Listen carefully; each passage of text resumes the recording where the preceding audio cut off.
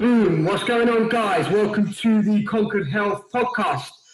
Today, got a cool guest on, good friend of mine, Diaz, who is a vicious Muay Thai fighter and owner of LazFitnessPerformance.com. Laz, what's going on, man? How you doing, mate? I'm good, thanks. Yourself? Good. How's lockdown life treating you? Yeah, as it's ups and downs, as you know, we're all human. I'm just trying to get things done, you know, like I've finished my website. I'm trying to get more comfortable on video, executing exercises and different techniques for clients, writing a few blogs, just sort of getting all that admin behind the scenes work done, you know. And obviously it's good because I'm getting my own train. I've got more time for myself, so I'm making it's a pain in the bum, but I'm making the most of what I can do, you know. How are you finding that as a fighter? Like, obviously there's no sparring and no club work at the moment. Is that, you finding that difficult? To be fair, just before it finished, just before it started, I had a little bit of a break from the sport. I was just literally just a pad man, but it's made me realise how much I actually miss it being locked in.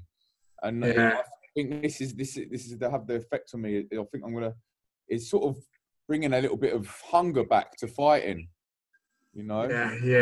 I hear you. I mean, so many fighters do that over their career, right? Like I took a 2-year break. I won from boxing and then came back to it. I was just drilling myself so hard all the time.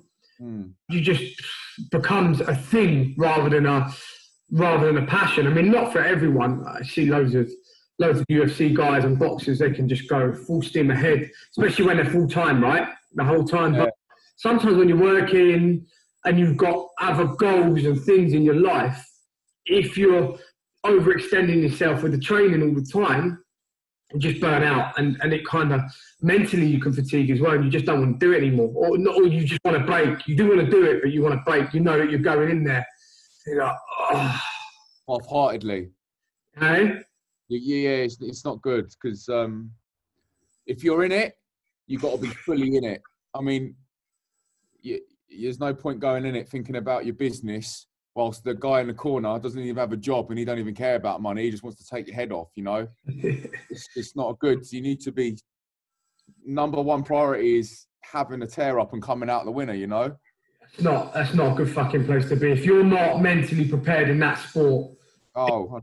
Combat sport, you know, it's the one thing, maybe, you know, along with games like rugby, but they're team sports, it's different. If you're not mentally prepared and you're mentally invested in your fight or even your sparring, you're going to get hurt. You're going to get hurt bad. Yeah.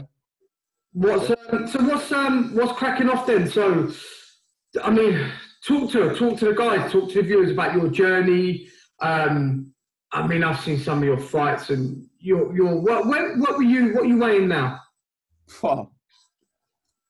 I last weighed myself a couple of weeks ago. I think I weighed about 103 kilos. I put you in it hard there. But I'm about 15 kilos above my fight weight. Right, so you fought what, about 90 kilos? Yeah, 90 at the most. I like to stay at 90 because I feel light, but I'm quite a big cruiserweight. So it's always better for me to get under that 95 and get weighed in at 90, and then I'll come back a bit heavier the next day. You know. Yeah. But what got you into it? What got you into Muay Thai? It's an interesting thing. Everyone that fights has got something. It's got a story. It's never that organic. What? No. Straightforward. What got you into it? Do you remember them? It's funny because I tell my little girl, I'm like, you kids aren't allowed to watch these things. But I was saying to her, 'cause she's 8, and I was saying to her, when I was 8, I was literally sat cross-legged in front of the TV, like probably about an inch away from the screen, watching the old school Van Damme films, Chuck Norris films, Bruce Lee. Back in the day when Mike Tyson was in his prime and he was fighting when he stopped Frank Bruno. I was, my dad and my mum just brought me up with the love of martial arts. I mean, my dad was a massive Bruce Lee fan and Chuck Norris fan and a Mike Tyson fan. And that was all. It was either that Real Madrid or Man United on the TV, you know? Yeah. So, honestly, I think anyone that boxes now, from that Tyson period onwards, I'm adamant if you took it as a percentage, like 80+% of people are in combat sports because of Mike Tyson. I do believe that. People used to stay up late watching him. Even now, you look at he's just been putting some videos out lately. Have you seen? Oh, mate, what a ledge. I know. I mean, he's like a savage still at 53. And Yeah. I mean, he looks fit. You never know what someone like that can do. But I hope he don't hurt himself. But anyway, that's a different story. But him just putting these videos out now has generated almost more interest than the heavyweight boxing division does currently. It's crazy, man. You think about our dads are going to be watching him now, thinking, "Wow, that's Mike." We're watching him because we were kids. You got about 3 generations watching him now, like, you know. And then like our kids are hearing about Mike Tyson. Just as everyone knows Mike Tyson to such a superior level. No matter how much he wants to get rid of that tag, the baddest man on the planet, he's always going to be that guy. And I tell you, man, it's like if he has a bout, I don't care if it's a 3-round exhibition or a proper full bout at 53, and it was a pay-per-view, it's going to generate millions because it's just people fucking love Tyson. And then they just want to see those young days replicated. I mean, I'm digressing a bit here, but I do believe the day that he beat Spinks for the world title, that day, I believe that no heavyweight, past or present, on that particular day would have beaten him. Peak or not peak, Ali, just anybody in their peak versus that particular day was a man possessed. Yeah, it's what you say. I always say, like, you got 2 fighters that are like going to fight. They're both at a high level. They both trained for 20 years. They're both black belts in this, black belts in that. They've got strengths and weaknesses in different areas, but overall they're both pretty hard, and they've both got the same level of professionalism, same level of coaches, everything's the diet, nutritionists. They're all on the same sort of par. But at the end of the day, it's about who turns up on the day. Yeah, and it's just sometimes it's it's written in the stars for people like him. He was just meant to. He was meant to be who he was meant to be, man. He was such a pure fighter. There was no. I mean, he was massively skilled, and Custom Art had done a great job of him. But you can't teach someone what he had. That raw ability to be able to fight like that, not just box but fight. But yeah, anyway, so sorry, I'm going off the track of martial arts, Mike Tyson. So you obviously you were brought up with something from a young age then. Yeah. From a young age. Yeah, I loved it. I was always feeling. Even my grandma said when I was in the back garden in my old karate, because I think my mum and dad. I went to Beavers. And after a week, I got asked to leave because I was too hyperactive. It was my mum was like, "Oh," my mum said to my dad, "What do you think about this karate place?" So they sent me to a Shotokan school, and I cracked on from there. And my nan always said when she saw me in the back garden in my gi, like just messing about as a kid, she was like, "I knew you was going to be doing something like that to channel your energy, you know." Yeah. I just sort of fell into it, and it just I never really had a little bit of a break in my adolescent days, but luckily when I got back into it, like just turning 18, like after having a drink and enjoying that sort of 15 to 18 period, I sort of thought, it's boring now. I want to train and stuff. And luckily I did the karate from like sort of 10 to 14. I had them. It's like riding a bike. My body mechanics were sort of used to their movements. Like the roundhouse, the front kick. It's all karate, taekwondo, Muay Thai. A roundhouse is a roundhouse. There's just slightly different versions you can throw it, But the mechanical movements are the same. So I was sort of lucky that I picked it up fast as an 18-year-old. I was still supple, still flexible. And I was lucky I had a good coach as well. That's another good thing. That's all. So what level did you get to? So you were doing karate for how long? About 4 years. You know what? I'm gutted. I never made it to a black belt. I think I got like 3/4. I think I got to the first brown, because there's brown and there's this brown with the stripe, isn't there? Yeah. Yeah, I think I got to That that. sometimes happens when you're a kid, though, right? When you're young, it's like I don't know what that is, but then as you get through that early youth stage, you come out the other end and you do these things by choice more. You hit the training harder purely by choice. I think when you're younger, you do love it, but Yeah. you're relying on people to take you and stuff, parents to take you, and if the situation's not right, you can't get there often. I But think if I remember correctly, I think they moved, unfortunately. I think they moved somewhere ridiculous. Obviously, it was in Radlett, so it was literally around the corner from home. I think they moved like sort of a few towns away, and I think my mum was just like, it's not really, we can't do it. that's the thing, right? But if you want to go by yourself and you're 18 and you're driving, Yeah, it's you start taking it upon yourself, and that's part of being a fighter. Is that commitment to just turn up without relying on anybody. It's such an individual, lonely sport. It's a cool thing like that. So you hit the karate till a good.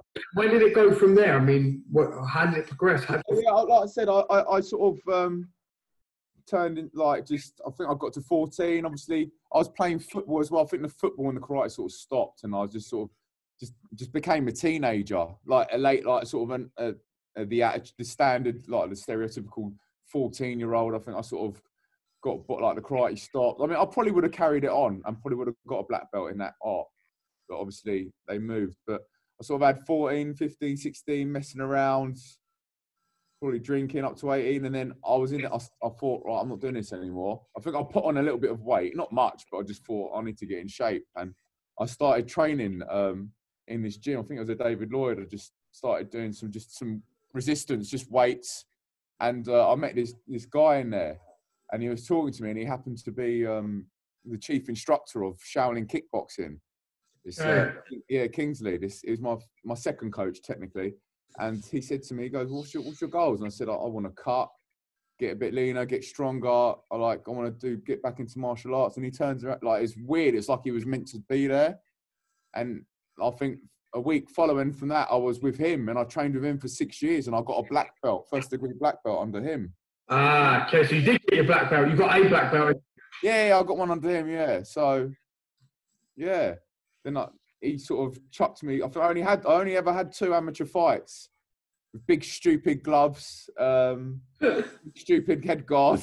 It's like, I swear you can't knock people out of these. But I did. I remember I was like 19 or 20, and King was like, "Right, you're fighting this guy." I was like, "Bloody hell, he's a full grown man." He was like my age now. He was probably about 32, and I'm like a little skin, no, not skinny, but about 84 kilos, 19-year-old. And I remember I gave him 2 8 counts with them big bloody gloves on as well. And I broke my toe, and luckily I stopped him just before that because I couldn't walk for shit. It was awful. You know what? Those first couple of fights, man. That's where it's at. That's where you figure out, am I going to carry on doing this or not? Because I don't know about you, but my first bout. Yeah. Oh man, the anxiety for a week before. It wasn't even on the day. It was like a week before. And then running up to the day of the fight, when I got to the venue and I'm warming up at the back, yeah, my head was running away with me. I was thinking, I don't know if I want to do this. How can I get out of it? Can I feign an injury? I'm looking at my opponent, and all of a sudden he looks like twice as big as what he is. And like my brain was just completely gone. But ultimately, once you do it that first, second time, you just, some people don't stay to it, but if you're a proper fighter, you get calmer and calmer, and you rationalize things so much more. It doesn't matter the quality of those first couple of fights. It's just, can you do it or not, in my opinion. Yeah, and you're breathing and everything as well. I used to find that's another with my coach King. He used to do meditation with us. He used to do, not like the stereotypical like a monk in the mountains. He would just literally lay on our back, palms up, breathe, and he would just be talking to us. And his gift was getting into like one of the best things he could, other than him being an all-round martial artist, training the Dutch style of art of striking, like the Dutch Thai boxing, the Muay Thai style, the flicky kickboxing. He had it all. He was that sort of style, and he used to get in our heads, and he really used to calm us down.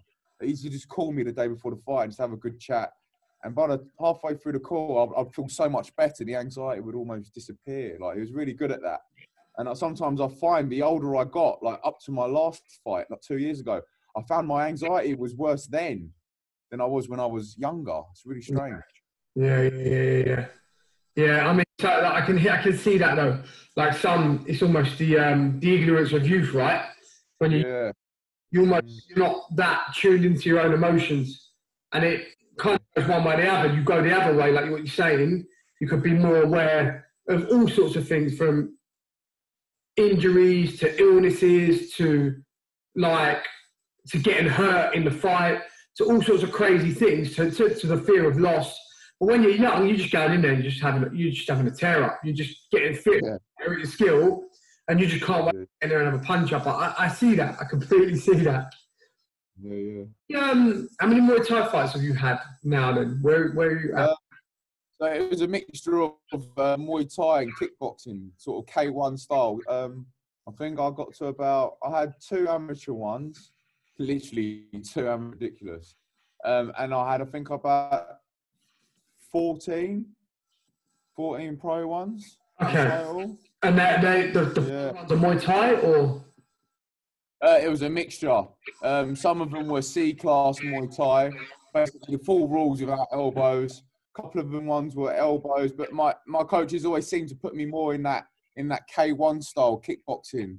Sort of, it's a bit faster. It's more westernized, less because obviously no elbows. It's more fast pace than the Muay Thai. The Muay Thai is more slow, grab knee, more of the clinch and more of the trips. The K1. Explain that to a dummy like me. What's the C class Muay Thai? What is that? The C class is, it's basically a pro fight. No shin guards, no head guards or anything. It's all standard groin guard. The only difference was you can't elbow. You can't elbow, yeah. And then B class is elbow, but no knees to the head or something silly like that. And then there's just Muay Thai, but that's only in England. I think you can, like for example, in France, you can't.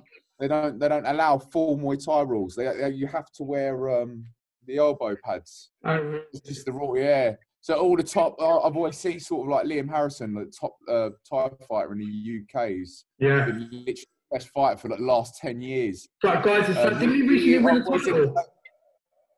Didn't he win the title? Who's that? Liam Harrison. Did he recently win the title, win the belt, or recently? Last year, maybe, I'm going to say? His last fight I saw him, he was on the one championship. He knocked someone out of a left hook. It was bloody savage. Yeah, that's it. Who's the guy from Nolsies that recently won a title? Oh, you're talking about Haggerty, Jonathan Haggerty. That's it. Yeah, he's the boy. Yeah, he's the new Liam Harrison. He's an animal, Lou, mate. Absolutely, but he's so beautiful to watch. Yeah. He's an elbow technician. Literally, he's an elbow technician. I saw his fight. Guy's a savage. He's only small, right? I think he's 60 odd kilos. Yeah, he's small. He bangs hard, and he's got so much. His last fight was brilliant. I mean, he fought a guy called Rod Tang, and like just looking at Haggerty, his style, his movement, everything's beautiful. But Rod Tang's just one of them Thai boys that just come forward, everything just with a tight guard, and just everything bounces off him. He just comes forward, and he stopped him unfortunately. But it was a bloody good fight.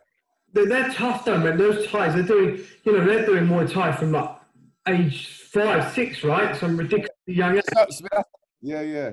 But so was Haggerty. Yeah. Haggerty was as well. Like, yeah. That's why. Most of the Thais, they're retired at a young age, right? Yeah. Overall, yeah. Yeah, I mean, a lot of them are retiring, early, mid-20s with like 200-300, like a crazy amount of fights as well. Yeah. They fight like,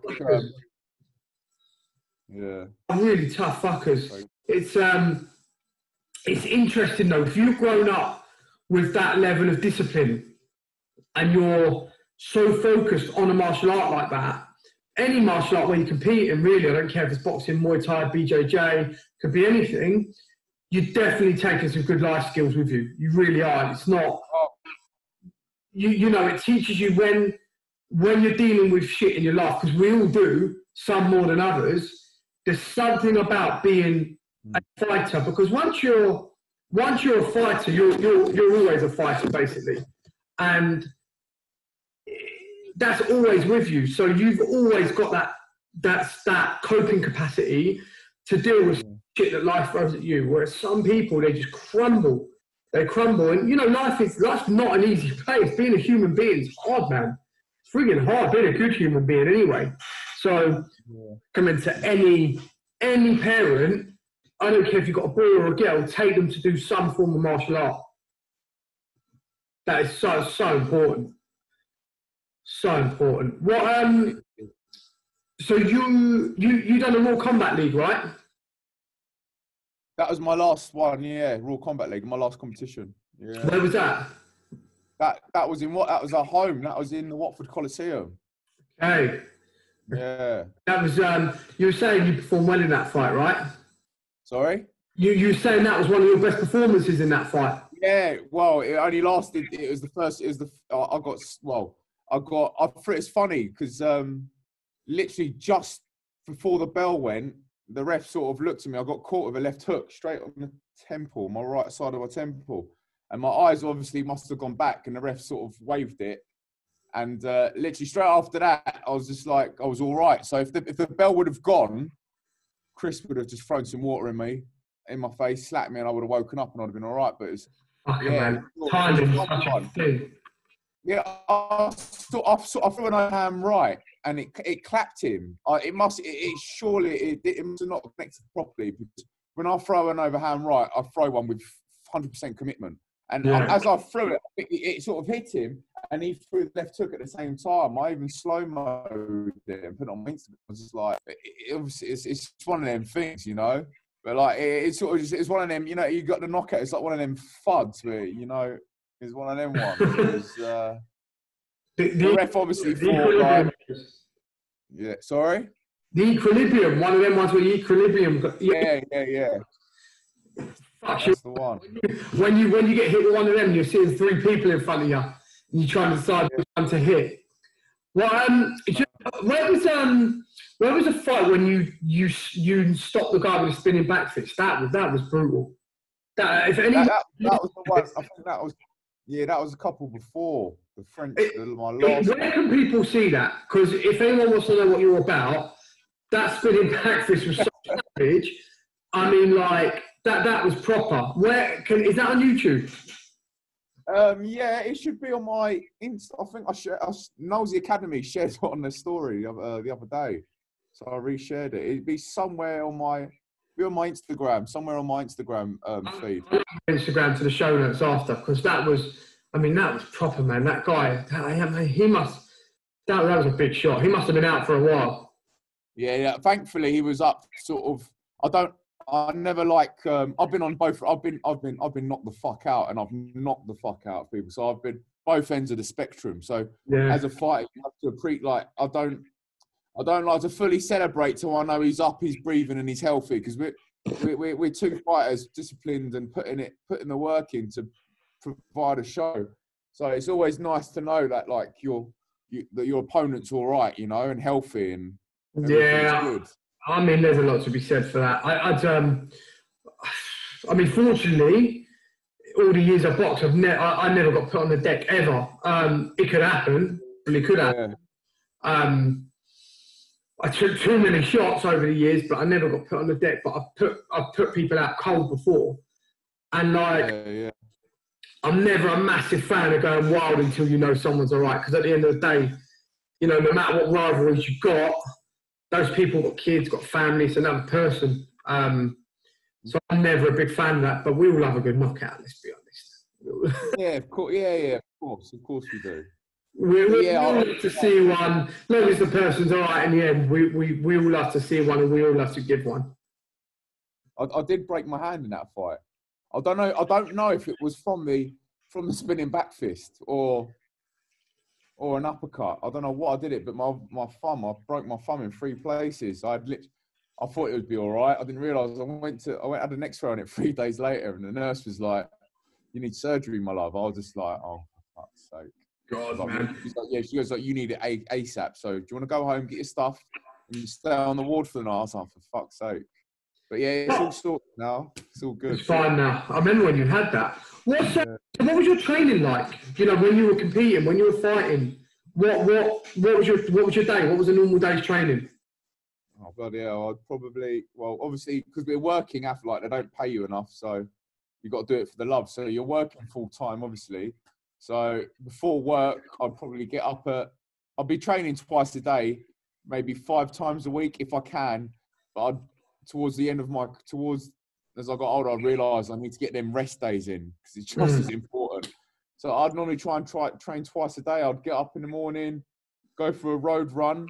It depends how I feel. I'd just go for a long, slow one just to have a nice stretch. Sometimes if I was feeling a bit stronger, I'd do some sprints in between lampposts, hit a hill, shadow box.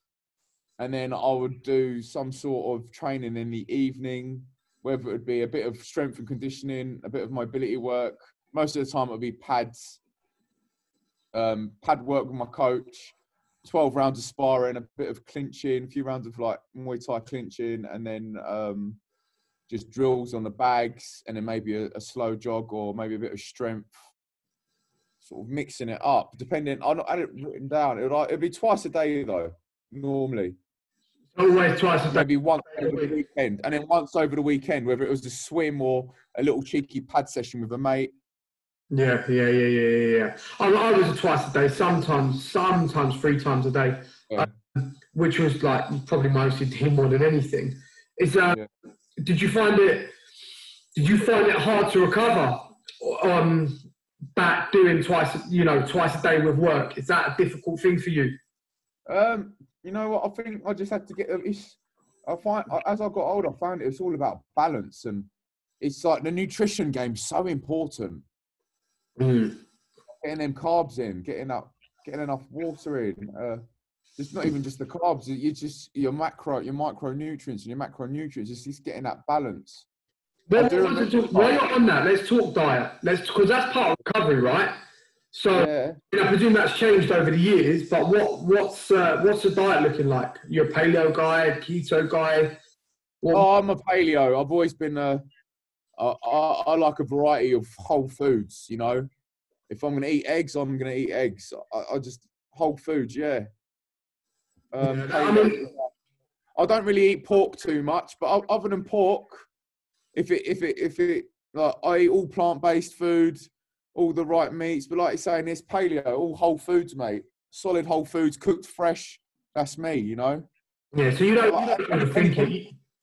You don't overthink it. It's micronutrient dense, paleo style, from good quality. There's a lot to be said for that. There's a lot of overthinking of diets out there, especially nowadays. A lot of that's due to so much conflicting shit that's about. Film changes coming out, promoting vegan athletes, keto this, paleo that. And people think, what the fuck should I do? I mean, people just don't know. And like, when you start measuring food and stressing to that level about your food, unless you have specific intolerances, you're probably doing more damage than good by stressing about what you're eating. It should be a much more organic process.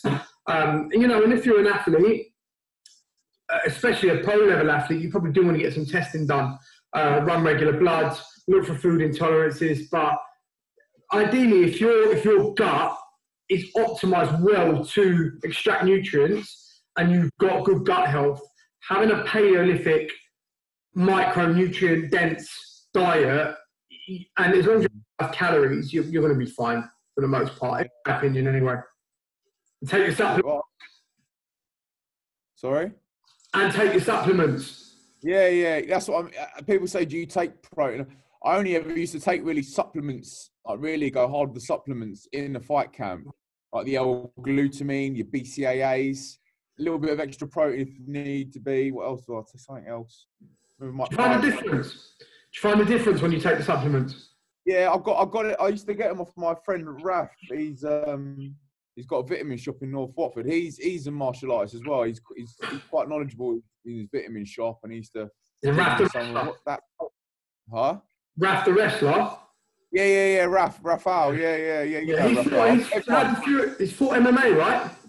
Yeah. He's dived into the MMA game. Yeah, he's a strong. What was he, Kate? What was he? UCMMA or UCMMA? I think he fought in a few different.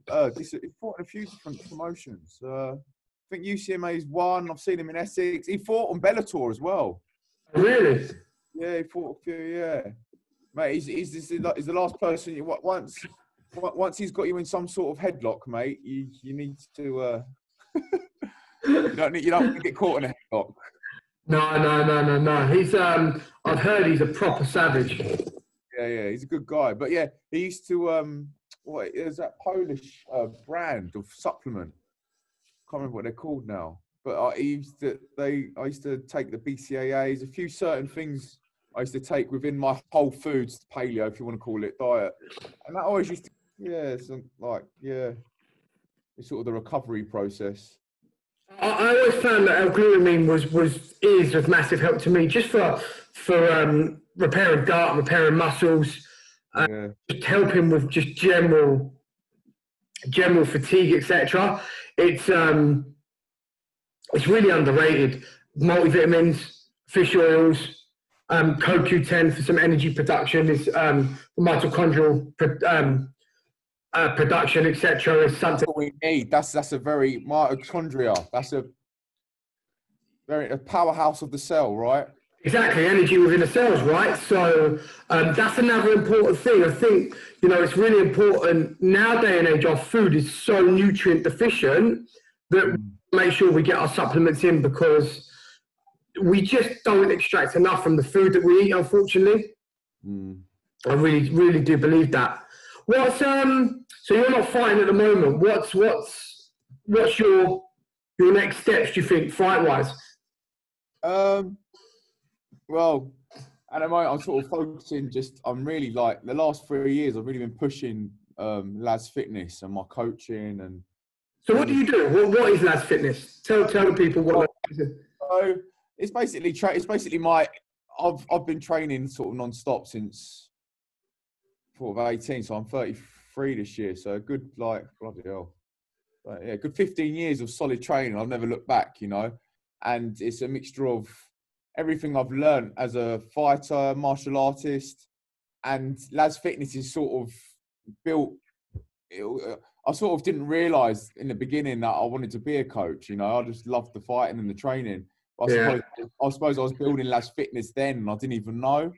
Yeah, it's everything I believe in. Like, gives you truly great results that will last a lifetime. I always believed if I can train like this, and it'll make my punches stronger, it'll make my kicks stronger, it'll just basically condition and strengthen everything functionally, and with the movement.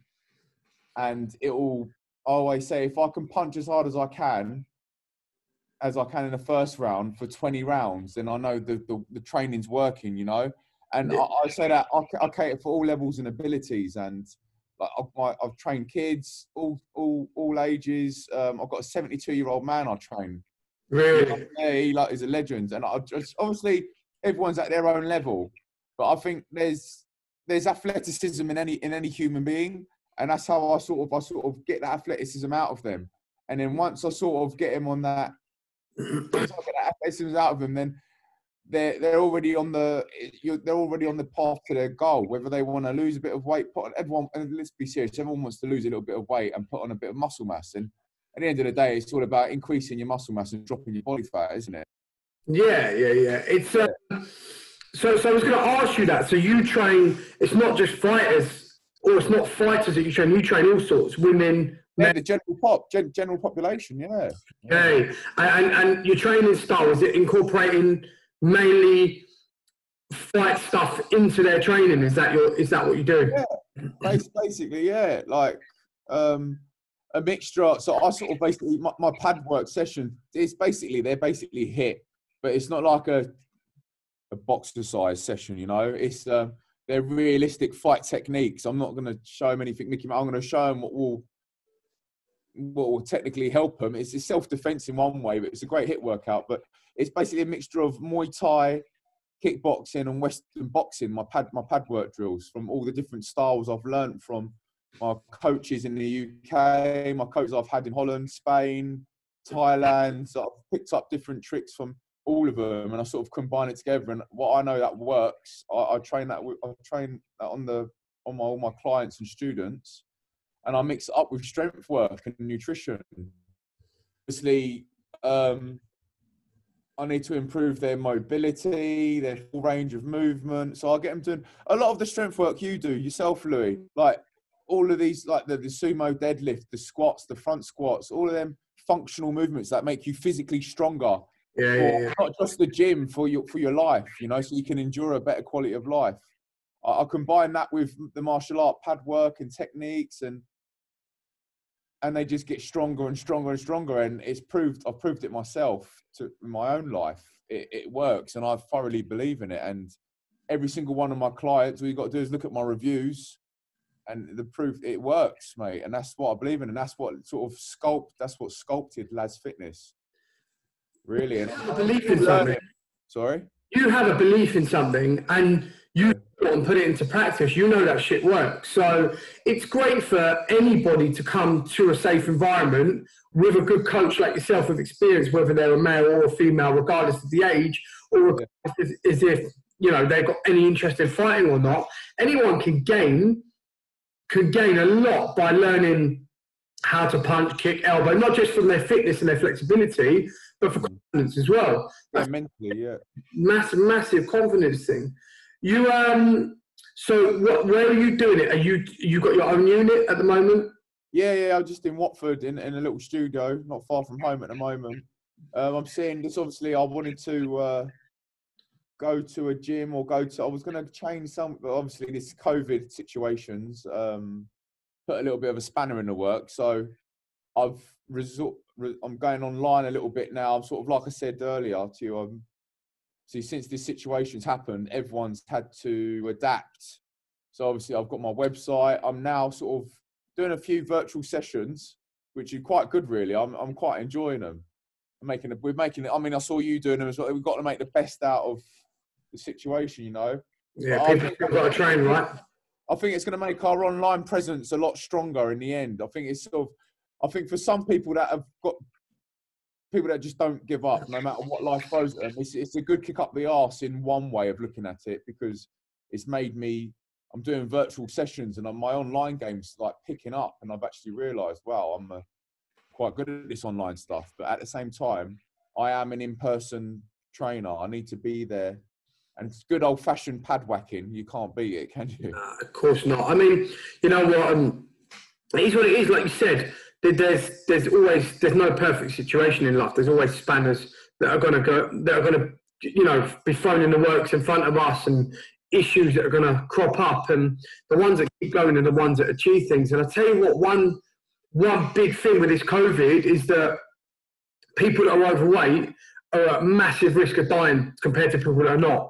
So people seriously need to take a look at themselves and use this time to start getting fit and healthy. Take your supplements, eat the correct diet, go get a trainer. If you're not doing shit all, go and find a trainer or do some shit on YouTube. There's loads of free stuff out there, but seriously, you have to do something, because you might get it, and it's not going to stop you getting it, but it might stop you dying, and it might stop you being so sick. So, you know, just COVID. There's other diseases out there, and you've got to keep yourself fit and healthy, man. Well, this is it. This is it. I really, well, I hope it opens up a lot of people's eyes after, because there's a lot of this COVID thing. I got it personally in the second week of Jan. I was, fuck, man. The first, I had it. It was so. Yeah, I was literally like, I've had loads. I've had quite a few fevers in my life, but this was I remember my heart was whilst I was literally sweating and freezing cold and feverish. Apparently, I was burning up. I was dead to the world. I felt like I was dying, literally. And I remember my heart was racing, and my heart was racing as if I was doing hill sprints. But obviously, I wasn't. I was curled up on a ball, literally shivering and like fucked, basically. And sorry, go ahead, go on. Yeah, a few days, like sort of, though, the first night was literally, thought like I was dying. Second night, exactly the same, but slightly less like I was dying. Third night, then it started feeling like normal flu. Like I can now watch a bit of something on the telly and literally start to eat. Fourth night, just felt like I've been to Ibiza for 3 days, haven't slept and drank, like hanging. It took me a full week to get back, like to run for half an hour and like literally train. And I'm young and fit, you know. And I thought, fuck, man. I like, God forbid, my dad, my nan, because my heart, like I can see now how people are having heart attacks and dying because like that's a lot.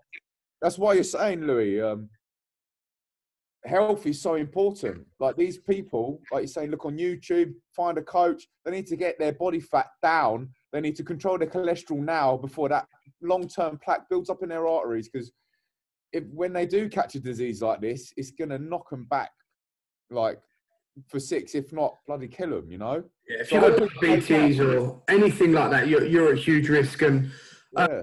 you know, training is not all about fighting; it's about being healthy as well. And you've got to do stuff. I mean, I had it for 17 days, and I'm fit and healthy, and I've never been so sick in my life. 100 BPM for 15 days solid, and I couldn't even get out of bed. I've never been that fucking ill. How 15 days did you? Hey? You had it for 15 days. You felt it. Yeah. I had it for 17 days. The first 2 weren't too bad. All the bits in the middle were, I was seriously sick. And then the last 1 or 2 were okay. And then it took me probably 3 weeks on top of that just to kind of feel normal training again. It knocked me about a month. Maybe that athleticism back. Yeah, I know what you're saying. I was sort of hanging, but I wasn't at full capacity. Like it'd take, another week or so. Like that's, It's crazy, man. So you got any plans to fight again? I would like, do you know what, all this COVID stuff makes you think, doesn't it? It makes you think, it makes you contemplate your life and what you're doing. Yeah. Yeah, I mean, I'd like to see how it goes. You know what, I've got to commit with that energy. I've got to put the energy you put into it. I mean, the fight, this turning up on the day, you got to make sure you turn up on the day, but that initial 8 weeks of prep, that's the one, mate. That's what you've got to be. If you want to do it, you've got to go all in if you want to do it, man. Oh, yeah, mate. You've got to have good people around you. You can't have getting people. Oh well, you can't have any of that. Oh well, you got to have the right people around you. You got to have the right team around you. Your missus, you got to have a good girlfriend. Yeah, you need a good support network. You need a good support network to be a fighter. That's it. And I always say, you can't go into a gunfight with an unloaded gun, you know? Yeah. So you've got to make sure you're fully up for it, mate. Well, if you're fighting again, let us know. We'll have you on the build up to it, 100%, because let the viewers know.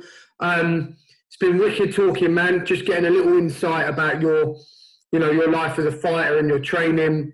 Yeah. Doing now to help people, which is great. So if people want to find you, it's lazfitnessperformance.com, right? Yeah. What's your Instagram? You got Instagram? You do Instagram? At laz.fitness. Okay, so laz.fitness, right? Yeah. So they can find you on Instagram as well. Get in touch, guys, if you wanna start learning how to be a savage, elbows, knees, kicks. Just get your mind and your fitness right. Get in touch with Laz, and he'll show you the way. He'll show you the way. Yeah, mate. Cool, dude. Great to have you on. Got to wrap up here, but we'll do this again, man. We'll do this again for sure. Awesome. Cool, buddy. Take care. You too, mate. Take care, man. Speak to you, guys. See you, mate. See you later, guys.